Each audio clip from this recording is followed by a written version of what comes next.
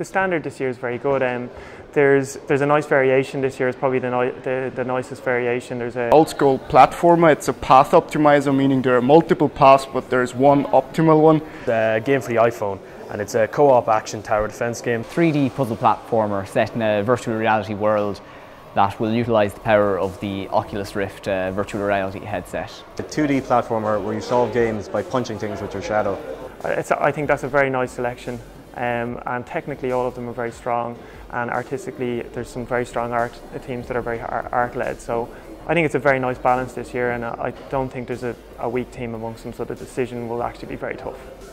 Being in school or in the real world is not the same thing, so it is, you need them to come out of their shells and trying to be proactive and be different, even if different is not always good, but be bringing something that you've never seen before, and as a judge that's what you want, something you've never seen before, and you actually thinking in 2 years' time I can sign that game and I can make money out of that game.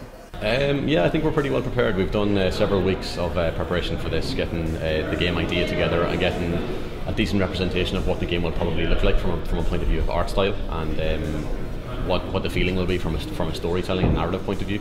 Well, we've been working, I suppose, since February, and we're going to head in now for the presentation. But expectations-wise, not too sure. I mean, we've practiced this until it's just like, we all just know it off by hand now. There was a lot of preparation. There was the last maybe couple of weeks have just been making presentations, rehearsing constantly. Spent a lot of time making a prototype and making art to show the judges. The teams are quite interesting. They're excited about it, and we are excited about it, because that brings and shows that Ireland has a lot of potential and have a lot of great talent. So it's great. It's actually doing really great. I think that went really well. Yeah. What do you think? Like, I was terrified that they weren't going to ask any questions afterwards, and it was like, my God, they have questions. They're actually interested. Maybe that's a good thing. So overall, we got across our points. So fingers crossed we get through. I feel it went pretty well. Yeah, I was pretty happy. I mean, we got across everything that we wanted to get across. I don't think we really left out anything or stuttered too much. And yeah, by the end, it was like kind of all the nerves kind of dissipated in the room, and it was flowing pretty well. I was pretty happy with it. Yeah, pretty happy with it.